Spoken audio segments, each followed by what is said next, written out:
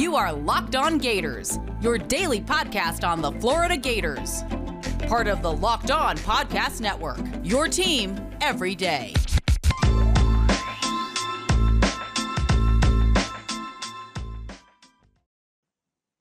Hello and welcome back to another episode of Locked On Gators, part of the Locked On Podcast Network, your team every day. Happy Wednesday. I am Brandon Olson. You can find me on Twitter at WNS_Brandon. I'm also the founder of Whole9Sports.com, where you can find all of my written work.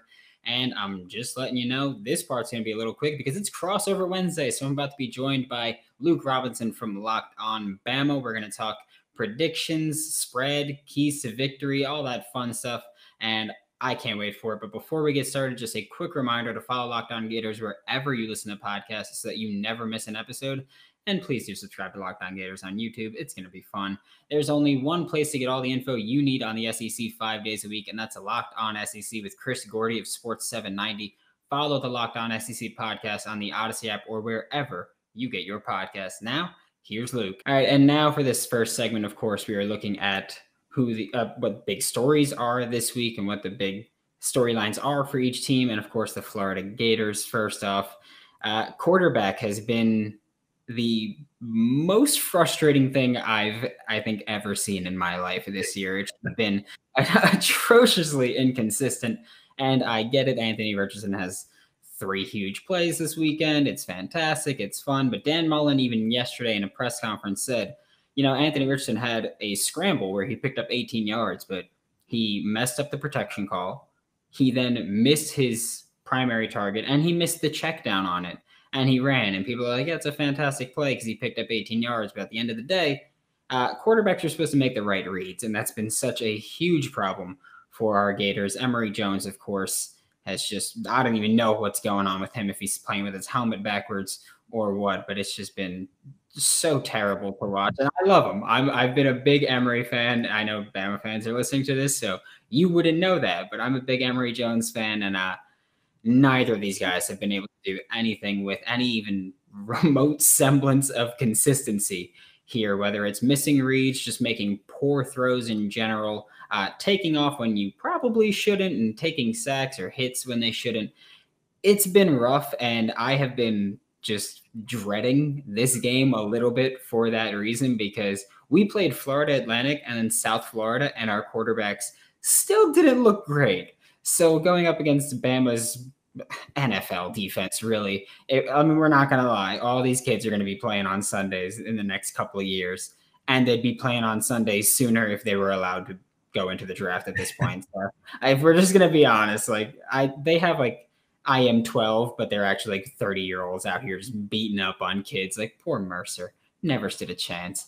But this is an NFL caliber defense that the Gators are going to be playing against. So I'm pretty skeptical about how it's going to look for our quarterbacks. Yeah, I think your quarterback issue is certainly a thing. I remember Emory Jones when he was being recruited, and I remember his highlight films. And I remember thinking, because Alabama was involved pretty heavily with his recruitment, and I remember thinking, boy, I really like the way he runs, but I'm sure he knows about forward pass. And I think the statistics this year sort of bear that out, where I think he already has 4 interceptions on the year. Is that right? He has 4 thrown interceptions and 2 dropped. Oh, wow. Yeah, so that's a bit of an issue. But, Anthony Richardson has looked incredible, but I'm really intrigued by the way you talked about him, because I'm like everybody else. I'm a Locked On Bama guy. I watch Bama stuff, and when I'm not watching Bama stuff, I'll usually watch SEC West stuff. I don't watch as much Florida day to day. So I've only seen a lot of the highlights, and the highlights show Anthony Richardson breaking a gazillion tackles and outrunning defensive backs to the end zone, and he looks fabulous. So I find it interesting that you say he's missed some of his reads. He's called out the wrong blocks, et cetera, et cetera. So that gives me some pause, because I'll tell you something, heading into this interview just a few seconds ago, I have a bad feeling as an Alabama fan about this, because I feel like one of our big storylines is to guard against complacency. look, the beauty of being an Alabama fan these last 15 years is the best run anybody's ever been on. That's not debatable. It's not in dispute. It is just merely factual. And I know I come off as this gigantic Bammer saying that. Can't help it right now. It just is what it is. Look, if I was saying this during the Shula years, y'all would have every right to shoot me down. This has been the run of all runs. And so the most incredible thing about it all, and this is where Saban is a genius, and I get so tired of people saying Nick Saban just gets the best recruits and throws them out in the field and says, let the rough end drag. Look, it's really difficult to keep this many egos in check. It's really difficult to approach every game as it is the next week versus, hey, we've got to play Mercer this week. And so try not to think about them. Think about Florida the next week. Now, every again, we have a mental lapse. I thought against Mercer, we looked pretty pedestrian versus, say, when you watch somebody like Auburn versus Alabama State. Now, it's not exactly apples to apples, but I think that against Mercer, we should have looked a little bit more polished, and we didn't. All that being said, that's what we have to guard against is complacency. There were some big time drops. I'm talking about hit the receiver right in the hands drops against Mercer. And so it felt like mentally we weren't necessarily all in the game. It was almost like we prepared all summer for Miami, beat the brakes off the Hurricanes, and then went into Mercer sort of like, hey, we'll just roll the ball out there and see what happens. While that is true, that is certainly true that Alabama could do that. Without a playbook, I think Alabama would go out there and beat Mercer. The issue is when you're playing for Nick Saban, he's not worried about who the opponent is as much as I want my team to get better. Because, yes, my players are better than yours as a general rule. So if we go out there and just work on ourselves, we will beat you. So when they go out there and just act like, yeah, we got this in the bag, it hurts his preparation. So I think the theme this week will be getting everybody's mind right. Yeah, I mean, that's you usually said it, like you guys can go out there without a playbook and beat kids up. It looked like IMG versus Bishop Sycamore out there sometimes, just pounding everybody. And honestly, like, I'm just hoping that you guys continue having those mental lapses because I've been very open. I think this is a much better Gators team than people are giving them credit for. I've been saying that all kind of off season, not just to be a homer here, but I feel like a lot of teams didn't get as faulted specifically for changing quarterbacks as other teams, as the Gators did. Like, I think the Gators for switching Kyle Trask, I get it. We lost Kyle Pitts, Kadarius Toney, Marco Wilson, all those guys. But I feel like the biggest thing that people like to kill us for kind of is having Emory there because he's an unknown and all these things. But then Ohio State didn't get killed like that in the polls, even though CJ Stroud's been playing terrified out there. And things like that where it's like, it's still such a big issue for us where I get it, but I think this is a better team than we've been given credit for at this point. But I'm still like, I need those mental lapses if we're going to upset Bama and like trick plays because Florida's had their own mental lapses. This past week against South Florida threw a double pass where the receiver was 8 yards behind the line of scrimmage and they still fell for it. And it's one of those things where how do you not see that? I'm watching the game from my TV and I get it. I have a larger field of view than you, but how do you not see that that's what's going to happen when the receiver's back there and other receivers are still running downfield? So mental lapses seem to be an issue for both of our teams at this point. And I think we're going to see one of the ugliest Florida Bama games that we've seen in a long time. Granted, we don't play nearly often enough. You know, the SEC championship game was sort of a beauty pageant. I mean, there were a lot of great plays, a lot of great players, two quarterbacks that were just playing out of minds. Jones has gone on the NFL and played pretty well. And Devontae Smith, I was at the Atlanta game with Philadelphia, and Devontae Smith still doing Devontae Smith things. Jalen Waddle still doing his thing. So, yeah, there were a lot of dudes on the field with last year. Kadarius Toney from down in the Mobile area, I was just so mad Alabama didn't pursue him harder because I loved him as a player. Kyle Pitts, I got to see him in the Atlanta game too. This one's not going to be that way. And I guess we should expect the mental lapses because the teams are younger and less experienced. Alabama's got a ton of talent on this roster, but when you think about the receivers, it's John Mechie who's got the experience, and that's about it. It's Brian Robinson, who I guess you would call experienced, but I don't even know that he's got 1,500 yards in his Alabama career yet. So he's been there 5 years. That's a long time to be there. The mental lapses should be expected. Now, I want to go back to something you said about the Florida not necessarily getting the benefit of the doubt like in Ohio State. I would chalk that up more to the SEC getting their respect, because here's the thing. I don't think you can look at Florida. And also, I would also say this. The drop-off from Mac Jones to Bryce Young is less than the drop-off of Kyle Trask to Emory Jones. I doubt a Florida fan would argue with me on that. I think that there's almost a cavernous drop in a way, at least as a Florida quarterback. I mean, it may be in the NFL, maybe somebody can teach Emory Jones to do something. Maybe Kyle Trask isn't athletic enough. I don't know. But as far as the quarterback for these Florida Gators, I think Kyle Trask to Emory Jones is a huge step in the other direction. But the other thing is, I think it's a nod to the SEC. Ohio State, they just don't play the teams Florida's going to play. Florida has to play Alabama this year. Florida has to play Georgia this year. I would say Florida has to play Florida State, but Lord have mercy, if y'all can't beat them this year, y'all going to fire Dan Mullen on the tarmac. The SEC is it's always a gauntlet. Kentucky's a lot better. You guys have LSU, which, I mean, they're train wreck talented. Missouri's better. Just on down the list. Whereas Ohio State, the one team they played this year is Oregon, and they beat them.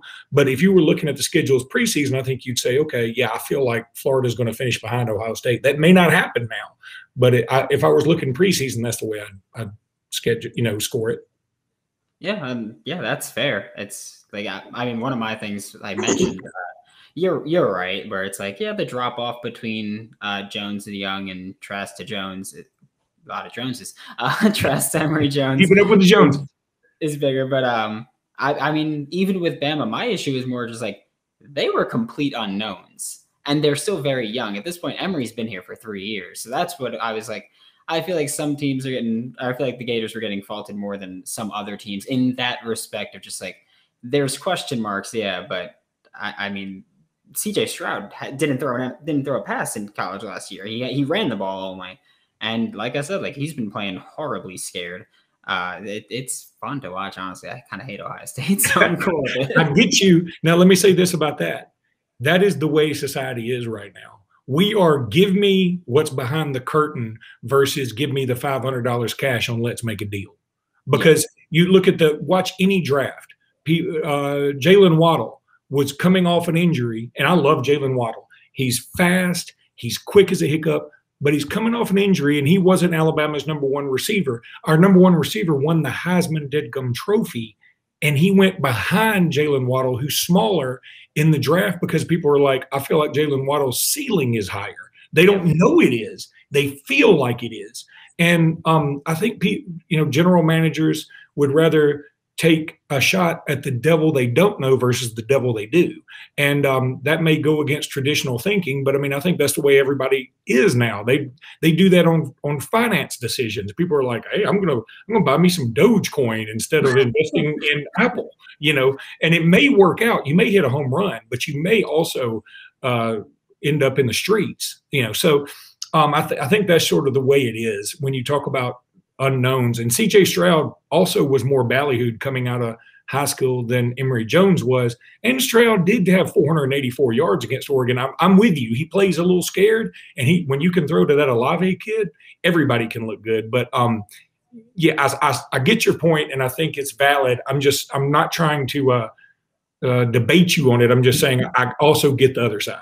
Yeah, of course. And we'll be right back. We're going to take a look at some key matchups to watch this weekend. And I've got a little stat that I'm going to bring up when we get back to it. Week 2 has come and gone, and I hope you all made some money this week. I know I did because I bet on Toledo covering against Notre Dame. So thank you for that, Rockets. As you can see, I got the tattoo and the helmet behind me. So I'm all about Toledo here. Would have made a lot more if you could have won the game, but thanks for choking that one. BetOnline is the fastest and easiest way to bet on all of your sports action. BetOnline even covers award shows, TV shows, and reality TV with real-time updated odds and props on almost, Luke, you might want to cover your ears for this one, anything you can imagine. It is the best way to place your bets, and it's 100% free to sign up. Head to the website or use your mobile device today and receive your 100% welcome bonus on your first deposit. BetOnline, your online sportsbook experts. Make sure to use promo code LOCKEDON. That is LOCKED, no space, ON. And now we are back, of course, Luke Robinson. Hi. It's key matchups to watch time. Little stat that I wanted to bring up is that these teams are kind of eerily similar in one way. And it's not necessarily a matchup, but it's what I think might be a deciding factor at some point in this game. Third downs. I don't know if you looked at the numbers, but I tweeted it out before. These two teams are very similar on third down. Florida offensively converts exactly 50% of their third downs this year. Alabama converts 51.7% of their third downs this year. Defensively, Florida is allowing conversions on 34.5% of their third downs, and Alabama is allowing conversions on 34.6% of their third downs. So that's what I think is going to be, not necessarily a matchup to watch, but I think that's going to be just so crucial here. I certainly do too. The thing about being in third down, and I think it should be noted that, third down and say 4 or more. If Alabama can keep Florida in third down and 4 or more, I would feel very, very comfortable, because especially if Emory Jones is the one back there. I think that Alabama's pass rush is pretty good. I know we lost Chris Allen, who was poised for an incredible season. Will Anderson's a little banged up, but it looks like he will play. And keep Florida in passing situations. That's the key. I do like Florida's receivers. That being said, when I see that Emory Jones already has 4 interceptions and 2 dropped interceptions, as you mentioned, in 2 games against inferior competition, that makes me feel pretty good. Alabama's defensive backs are historically opportunistic, and I feel like they're going to have an opportunity to jump some routes and make some big plays. In terms of Alabama being in third down, what worries me there, look, I like Bryce Young a lot. I thought Bryce Young would actually take over the starter's role last year over Mac Jones at the beginning of the season. I really thought that would happen. And then it just, Mac just did his thing. But I think Bryce is a better runner than he realizes maybe. He's not super fast. He's not Kyler Murray.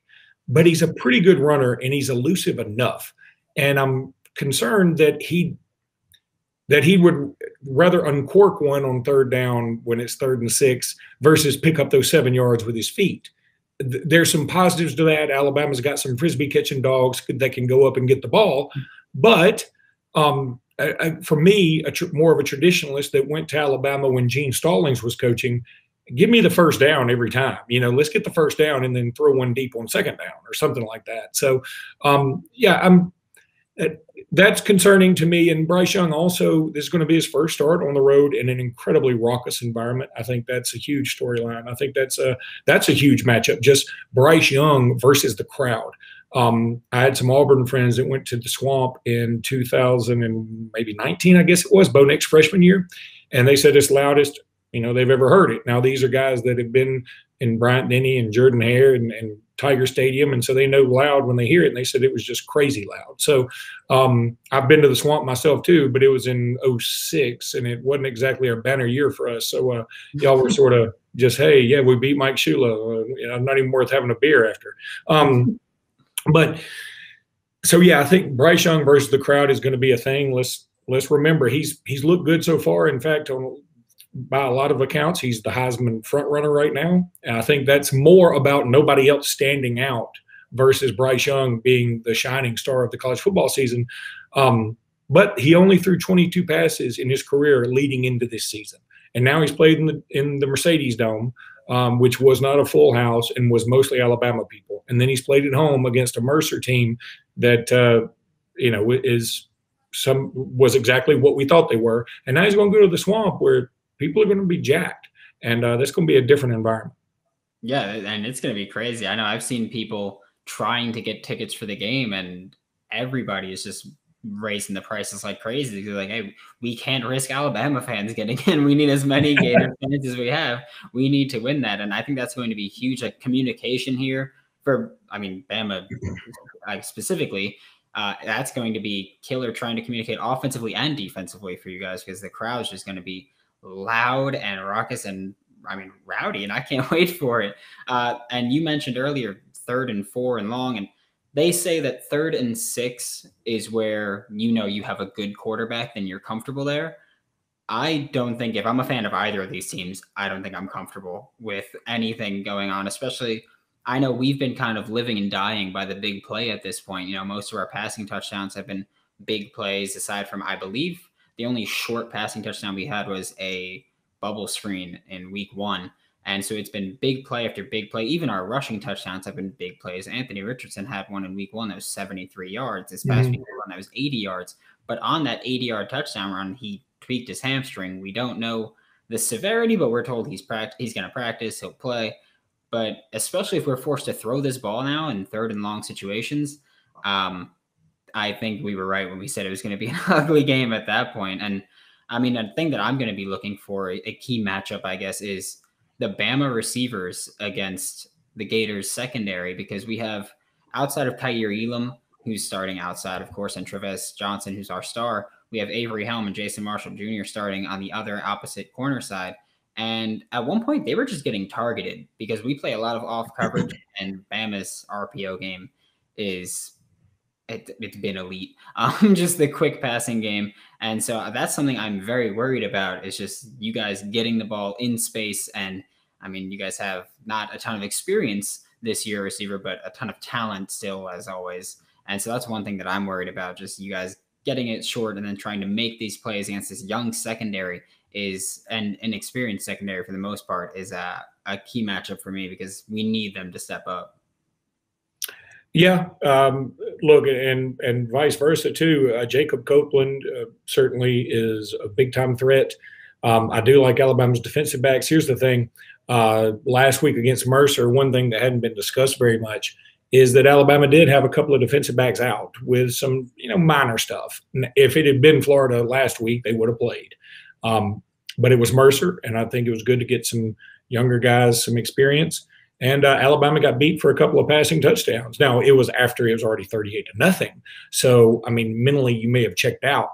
But I think that the secondary has taken a mild amount of heat this week because of that, and also because of Alabama's expectations for themselves. The standard they've set is just ridiculously too high.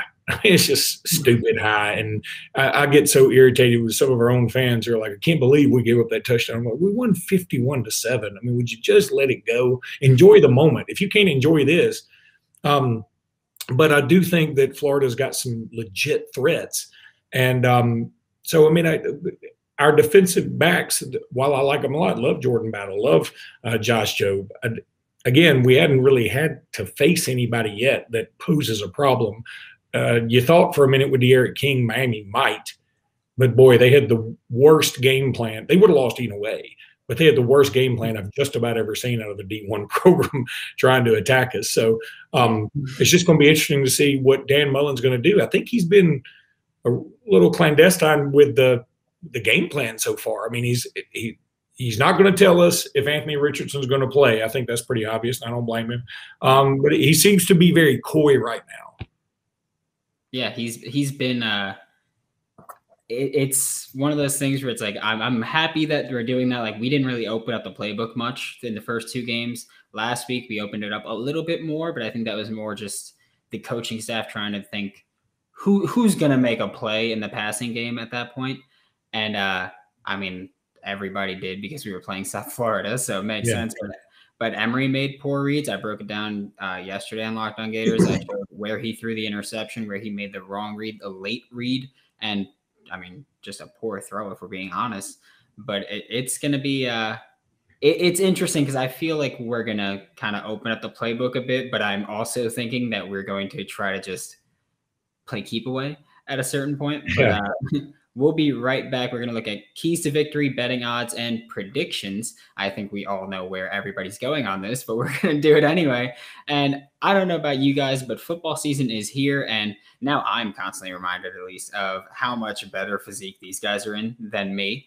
So I've got to start eating more Built Bar because I tend to eat way too many sugar-filled snacks. Built Bar is the best protein bar on the market if you're trying to eat clean, but you've got a sweet tooth like me. I had some bourbon white chocolate before. I'm not going to lie to you. That is no longer a problem. Built Bar is your low-calorie, low-sugar, high-protein, and high-fiber solution. You can even enjoy it if you're keto. Remember to use promo code LOCKED15 to get 15% off of your next order. That is LOCKED, LOCKED 15 to get 15% off of your next order at BuiltBar.com. And all right, college football fanatics, have you heard about Prize Picks? Prize Picks is daily fantasy made easy. I love this, and I know you will too. Prize Picks offers every sport you can think of: NFL, college football, NBA, college basketball, MLB, soccer, MMA, and more. Prize Picks offers more college football props than anyone in the world and offers all the star players of the Power Five, as well as the mid-majors you might have never even heard of, which I mentioned it before. I went to Toledo, so that's big for me, being able to bet on some guys that I know. Prize Picks allows mixed sport entries, so you can bet the over on LeBron rebounds combined with the under on Mahomes pass completions if you want. Don't hesitate. Check out prizepicks.com or go to your app store and download the app today. Prize Picks is daily fantasy sports made easy. And now we're here to look at keys to victory, betting odds, and predictions. And I kind of want to start with the betting odds just to knock that one out of the way, if that's cool with you, Luke. The spread right now is, of course, Alabama's favored by 16.5. Luke, you can take it away. Go ahead. Go nuts with it. Well, I do want to – I'm curious. Maybe you've seen it somewhere. When's the last time Florida was an underdog by that large of a margin at home? I haven't seen it, but I cannot imagine it's been – I'd imagine it's been a very long time since that. Because I'd be willing to bet it. I am a bettor, but I don't remember it being that high in 2011 when Alabama went there. I also don't know. I don't think it was at all. Well, my first inclination, without giving my prediction away, is Florida will cover that spread. 16 points is a lot. Look, Alabama, when the spreads come out, there's an Alabama factor involved. It's almost like you add 3 points. Like they always say, being at home is worth 3 points. Well, Alabama is worth 3 points the other way. And it's – what's that? I said everywhere is home when you're Bama. Yeah, that's a good point. But no, I think that's true because people are so caught up in the fact that Alabama is just going to blow everybody out, yada, yada, yada. And while it's true to some degree, I think that 16 points is a lot of points against a Dan Mullen coached Florida team at home. With Alabama having their inexperience, I've already seen a lot of predictions, and I'm not talking about from just Alabama sites, national stuff, and they all have Alabama covering. If that tells you anything, go against the grain here. That's where the money's made. So I feel like that line's a little bit high. If I were setting this spread myself, it'd be hover more around 10. And 6 extra points is a lot of extra points when it comes to betting. Oh, yeah. I'm easily I'm going Florida covering this. I would anyway, but 16.5 is a lot. And I have a feeling that our game plan is going to be keep the ball away from Alabama and take big shots when we can, but use the run game, use the short passing game to kind of just manage the clock and keep their offense at least off the field. Mainly because, or not mainly, but partially because we haven't seen our running backs do much either. Like they've each gotten 5 carries a game. And it's I feel like Dan Mullen's just we're going to just keep them ready, keep them fresh, because they're going to be running a lot against Alabama. So that's one of the reasons that I was thinking about it, just looking at our numbers. I was like, yeah, we're probably just going to run a ton and then take shots whenever we can. The money line is minus 725 in Bama's favor and plus 545 for Florida. So not a lot of money if you're going to bet on Bama, or you need a lot of money if you want to win anything betting on Bama. That's just the way it is. Yeah, it's been that way for a while now, and I would say more often than not, it seems like it works out for Alabama, especially if you're going to take the money line. But again, if I were betting on this, I wouldn't take the money line either way. I would take the 16 points. Yeah, of course. And then the over under is 59. What do you think about that one? Well, if we're going to go via your school of thought, then if Florida's going to play keep away, I think you have to go the under. And I think the rule of thumb is also that if you're going to take the underdog, you're better off betting on the under because you're just going to assume you hope for less points. I'm going to go the other way, though. I think that this could get something like a 40-30 type game. I could easily see that. Alabama's averaging 46 points a game. I know they have not played stellar competition, but they've also left a lot of points on the field. I mean, they've also called the dogs off in both these games so far. And I think that that's also Alabama's mantra. And the whole, we're going to keep the ball thing, or keep the ball away thing for when you're playing Alabama, that's awesome in theory. The problem is you got to go out there and do it. And Alabama is they got a good stout defense. I feel like I thought Alabama had the best defense in the country coming into this season. I think Georgia might have that now. I mean, I'm really impressed with the Bulldogs so far. But I think Alabama's got a stout defense. And so to say, hey, we're just going to run the ball in 3 yards or a cloud of dust. The problem is every now and again, Alabama's going to sack you for 8 yards and a cloud of dust. So, it's really hard to run that type of offense. And the other thing is, what if you do that and you punt, Alabama scores? You have a nice little drive again, say you get a field goal, Alabama scores another touchdown. It's 14-3, and all of a sudden you get into a panic mode. You're like, we can't, we got to try and score as quickly as we can against these dudes. And I think that's what happens with a lot of teams is they also get caught up in the blitzkrieg that Alabama has generally. And, you look up and you're like, hey, a minute ago it was 7-3 and now it's 35-10. What the heck happened? I've seen that happen in a lot of Alabama games. So I'm going to take the over and I'm going to take the Gators plus the points.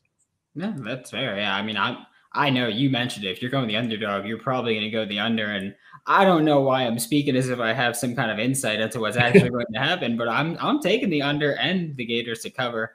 Not the spread at that point. I'm not going to do that one. But what would you say the biggest, or maybe one of the biggest keys to victory is for this week? I think the key to victory for Alabama is staying focused. Look, I feel very strongly about this. I think Alabama's the best team in the country. I think they got the most talent in the country. So if they go out there and they stay focused and they do what they're supposed to do, I feel like whoever they line up against, they'll win. Don't get caught up in the atmosphere. Don't do it. Don't get caught up in the way Florida is going to, the crowd is going to try and change the game. And they are. And Florida's crowd is fantastic. And they have the ability to change the game. They certainly did in that Auburn game, it felt like. And I've seen the YouTube video of LaMichael Piron, another Mobile boy, who took off for about 80 yards in that game and the crowd going nuts. And if that doesn't give you chills, I don't care who you root for. But that to me is the key. Just Alabama, be yourself. Don't get caught up in anything. And you think that that's so easy because Nick Saban's been doing that for about 15 years now.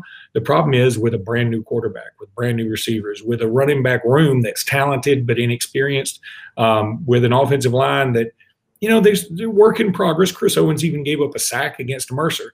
So, and a little banged up. It's not going to be that easy. So I think that just, keep your head on straight and don't get caught up in the moment. I think Alabama wins. Yeah, I think for us, the key to victory really has to be just pretty much all on our defense is what I'm thinking. I know that our offense is, they've been taking their lumps against lesser competition. They're going to take their lumps against Alabama. I'm going to hope that we can still keep an explosive rushing attack because that's what we're at now with 8.5 yards per carry going against Bama, who allows 2 yards per carry. So that's obviously going to be huge there.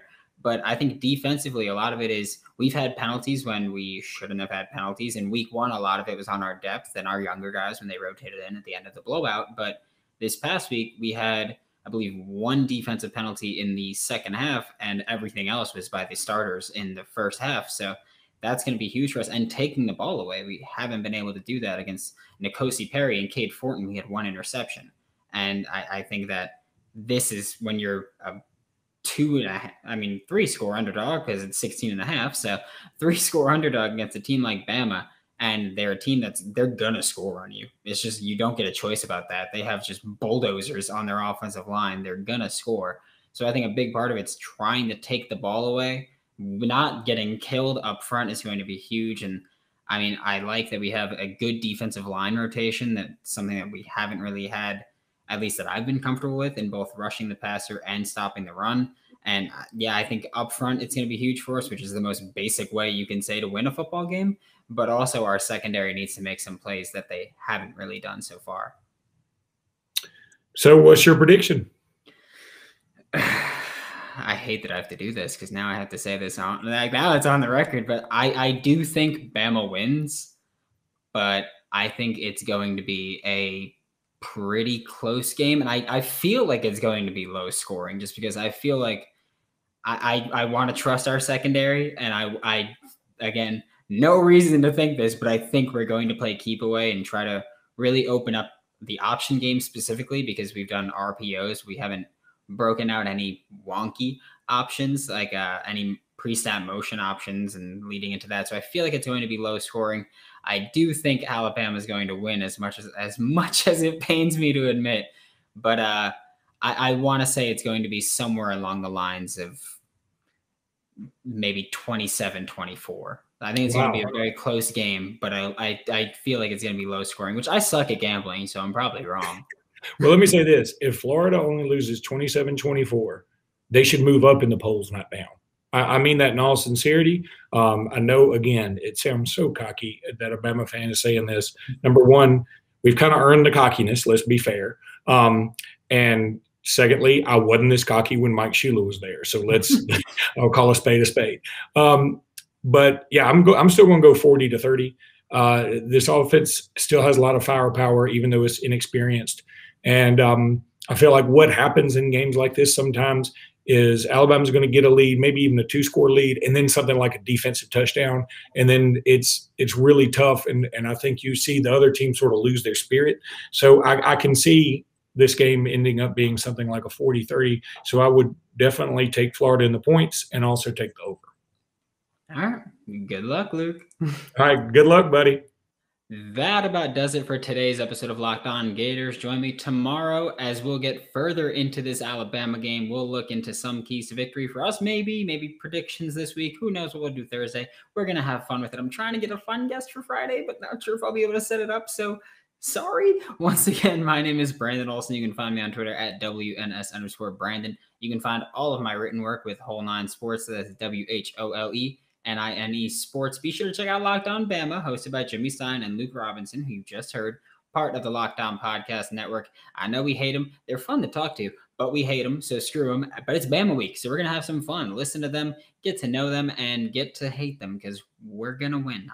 I realize that I just contradicted myself, but I don't care. That's gambling. I'm gambling. I'm going to bet with my brain, but, I'm going with my heart here. So Gators got it. No problem. Betting on the Gators doesn't have to be a problem or a guessing game if you listen to the new Locked On Bets podcast hosted by your boy Q and handicapping expert Lee Sterling.